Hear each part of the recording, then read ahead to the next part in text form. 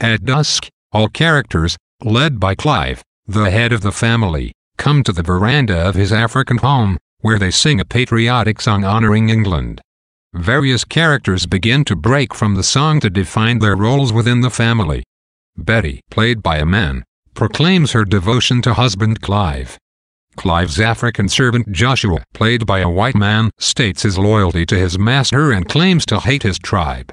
Finally, son Edward, played by a woman, aspires to be like his father, and Clive presents daughter Victoria, played by a dummy, mother-in-law Maud and their governess Ellen.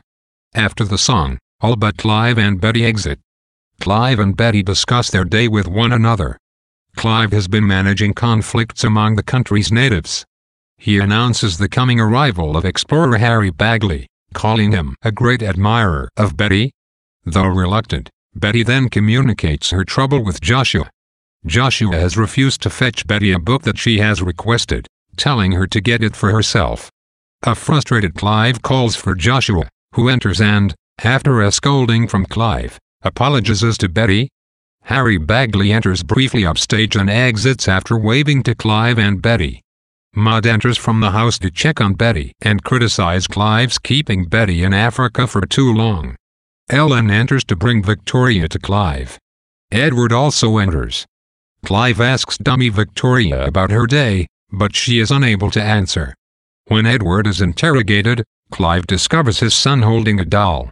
After a scolding for such feminine behavior, Edward explains that he has been looking after the doll for sister Victoria. Clive and Edward exit to meet Harry Bagley. Ellen, Betty and Maud stay behind and discuss their anticipation of Harry's arrival. Ellen exits to put Victoria to bed. Having been gone only a short while, Clive re-enters with Caroline Saunders, played by the same person who plays Ellen, draped over his shoulder. She collapses, exhausted from her journey on horseback. Maud panics over having heard the drums of local tribesmen. Clive quiets Maud as he works to revive Mrs. Saunders, all the while explaining that Mrs. Saunders should and will be properly cared for at his home. Betty exits to gather herself, as Harry Bagley and Edward approach the scene. Clive greets Harry and dismisses Edward to bed. As Mrs. Saunders gets to her feet, Maud helps her into the house. Clive and Harry speak briefly of the rising unrest among the natives as Joshua enters to escort Clive around the property. Betty enters as Joshua and Clive leave. Harry and Betty speak of their mutual attraction for one another, but Betty runs away when Harry, disregarding propriety, attempts to take her in his arms. Meanwhile, Joshua has returned, and he observes them discreetly. With Betty gone, Harry seizes the opportunity to proposition Joshua for sex. Joshua agrees to this and they leave to go to the barn. From the very beginning of Cloud 9, Churchill lets her audience know that the play, or at least the first act, will be some form of satire, a poking fun at British society and convention.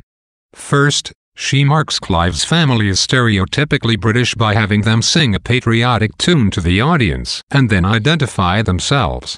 Each character tells the audience of his or her unwavering commitment to Clive and/or Britain, establishing the stereotypes further.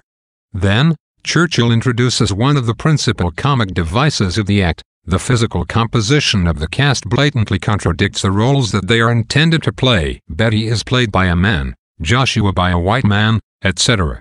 The opening images of the play suggest that the characters have somehow been misplaced, foreshadowing the mayhem to come. These images also symbolize the gender confusion that will become one of the major themes of the play. Churchill suggests that Betty's striving to become what men want has actually transformed her into a man. The fact that women have become men, and vice versa, indicates the severity of their sexual repression,